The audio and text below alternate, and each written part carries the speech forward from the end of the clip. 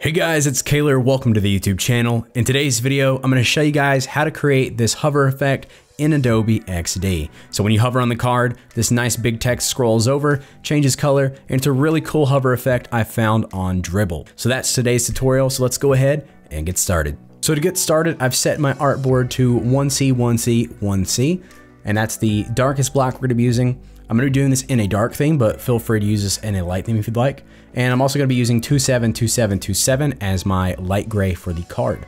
So I'm going to grab a quick rectangle and just drag one out in a shape that I like. Any shape will work. Let's go with something like that. I'm going to make sure that's centered to the artboard there. And then we'll set that to our black color and remove the border. I'm going to zoom in on the card. So the first thing we want to do is set up that basic card layout. So we're going to have a title, paragraph, and then we might have an icon down in the corner. So I'm going to go ahead and grab some text. I'm using a plugin, content generator, and I'm just going to generate a title.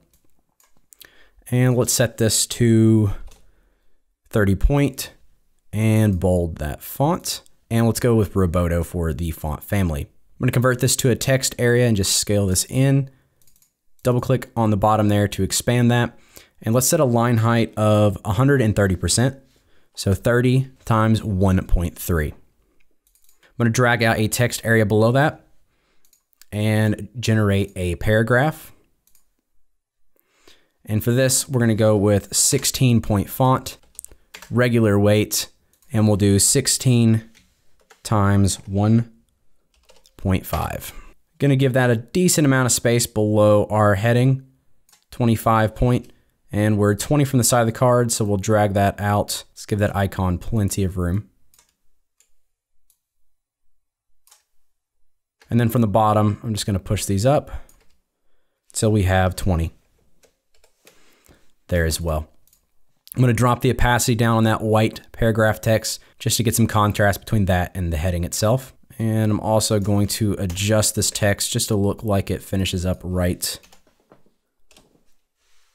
there, and then we'll delete the rest. We don't have a lot of space up here, so let's go ahead and scale that down to like 25 or so. 25 times 1.3 for the correct height. And then we'll put that 25 above our paragraph. Just gonna quickly grab an arrow icon. Set it to white.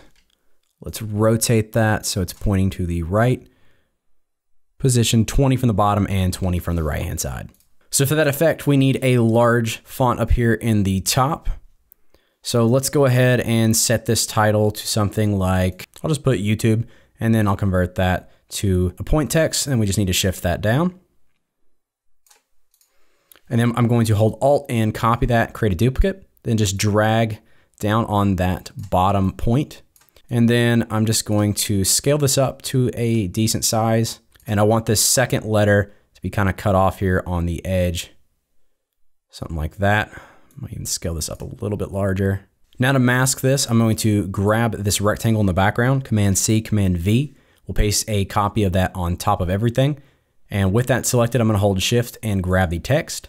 Command Shift M will mask that with that shape.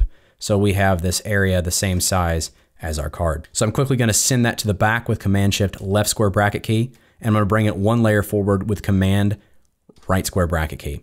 That way we can edit our text and our icons. So if we go into the layers panel, our mask group is right above the background rectangle there. So I'm going to grab this text and I'm just going to fill it with the background color, which is at 1C, 1C, 1C. And then from here we can make further adjustments. Then once we have something that we're happy with, we're ready to go ahead and make this a component. So I'm going to select everything and hit Command K. And now we have a component. You can choose to name this over here in the components if you'd like to. For now, I'm just going to leave that. Over here in the component master settings, I'm going to select the plus and go with a hover state. And on this hover, what we need to do is we need to change the background of our card. So I'm just going to go in the layers panel, grab that rectangle, and let's make this a nice blue color. And then I want this text to be white. And then I'm going to select the text itself and I'm going to hold Shift and just drag to the left until I get to something like that. That way it slides that text on over. So we'll go into the prototype tab now, and we have this hover wire. Let's go ahead and set the duration to the max of 5 seconds, and then we'll go with ease in and ease out on that animation. Then when we hover over, you can see our text scroll over like so. And then when we hover off, it's gonna scroll back over.